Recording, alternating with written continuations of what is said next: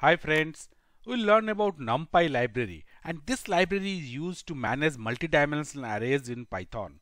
So the name Numpy has come because of numerical Python, and it is this particular code in this is highly efficient, and with less code we can achieve our objective. Though there are other Python functions also we can use it, but this gives us a more speed and less code. And similarly with the speed and functionality is much more compared to the other generic basic Python code. So the Numpy is quite popular for mathematical calculation and the matrix and working in the multidimensional arrays. Now how we'll install it? Just in the command prompt you type pip install numpy and we'll import it. Import numpy as a np. Why NP only? You can give any other name, but the standard convention is used NP. So we can easily refer to our variable. So the NP is used, and you can also check the versions of it.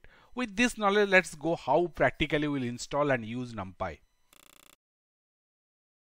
We are inside our Google Colab platform. So this is a free Google platform, cloud platform where you can use Python, and here many libraries are already installed. So you just need a Gmail ID or a Google account to use this. Just search Google Colab, you'll start using this. This is a new file we have created, and let's first start with installing our Numpy. So here I am adding a code block here. So what I will do is pip install Numpy. So now I'll execute this.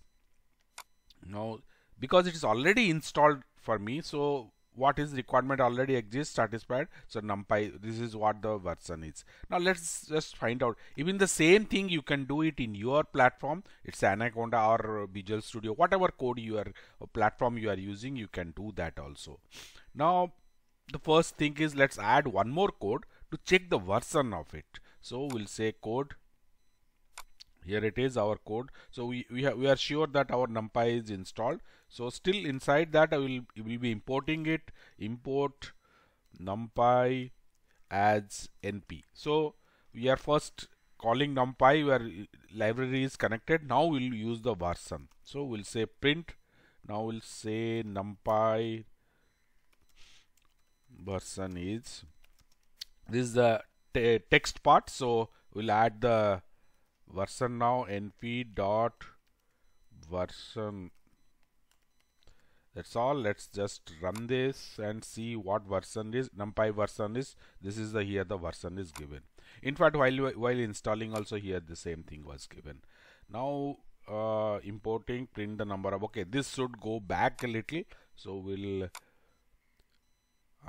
so now we'll start creating our Numpy arrays. First we'll import our Numpy. Though we have at the top we have imported, let's for the continuation we'll add that. So we'll say import Numpy as np. So in one cell if you are importing it, then subsequently it's not required, but that cell must be active. So now let's create the array or npr. This is the name we are going to use it. So Numpy array is npr. You can give any other name also, no problem, but this is for our easy understanding. So I am saying array. Now I'll say inside this I'll create a list here 4 5 9, anything you can do it. Now that's all, our array is ready. Now let's print it and see how it is. So I'm just printing it. Here it is. So this is our first array. Now then let's create some arrays using a list and tuple also. So for that let's close this. Inside here we'll add one more code block.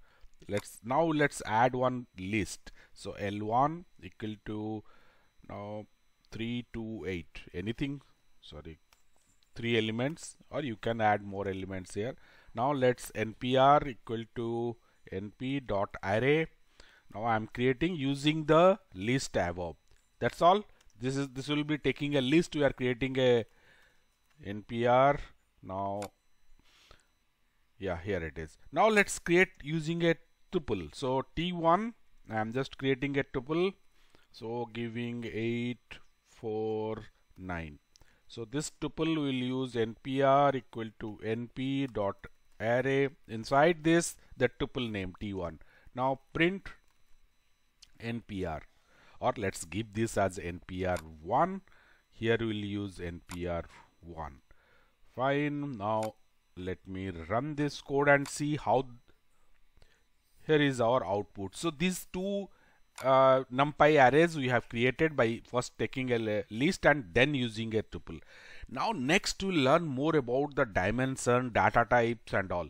I'll just request you practice this much code only, and moreover this Colab, these files whatever is, you can download it, so directly upload it and this entire page will be available to you. In this particular case you have very less to 1 or 2 lines of code in each cell. This may not be a that difficult to write it, but when you go and move to a bigger codes and all, it will be easy for you to download and upload it into your, even I can share it, but here is the share button. You can share your code with your friends also, so that will be directly on from the cloud platform. The link will be available to your friend to open the file and run it also. In the next part we'll more about the dimensions, data types and all this will learn. I'll just request you, please subscribe to our channel and press the bell icon so you'll be notified as and when we add new tutorials. We frequently do that also. And if you have any doubt, suggestion, question, use the comment section below to post it. Thank you for watching.